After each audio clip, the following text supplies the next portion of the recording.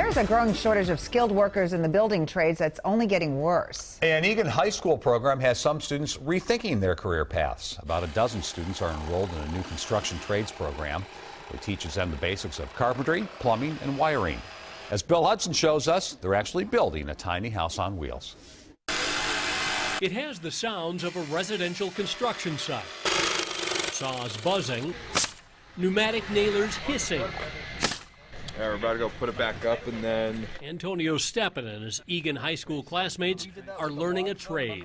it's one of those things where you get schooled in it, like you go to get your education in it, and you're going to have a job right away. So they couldn't have enough of them right now.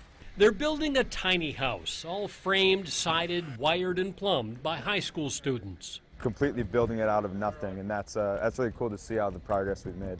The program aims to help solve a skilled labor shortage, which is only getting worse. When these kids graduate and they have a path that they're ready for, and hopefully in doing projects like this, they're exposed to different areas, and then it will spark an interest, and they want to go become an electrician.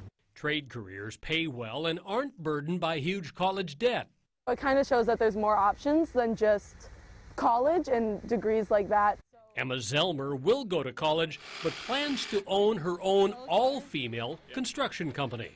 I don't want to necessarily depend on men, and being able to know these skills by myself, make sure that I don't need to necessarily call up somebody when I need to fix something at my own house. Learning to take pride in their work and staking out a solid future. Bill Hudson, WCCO 4 News. Instructors say in the next 5 years, the construction trades will lose 50% of their skilled workers due to retirements. That's a lot. Yeah, that is. Yeah, smart kids.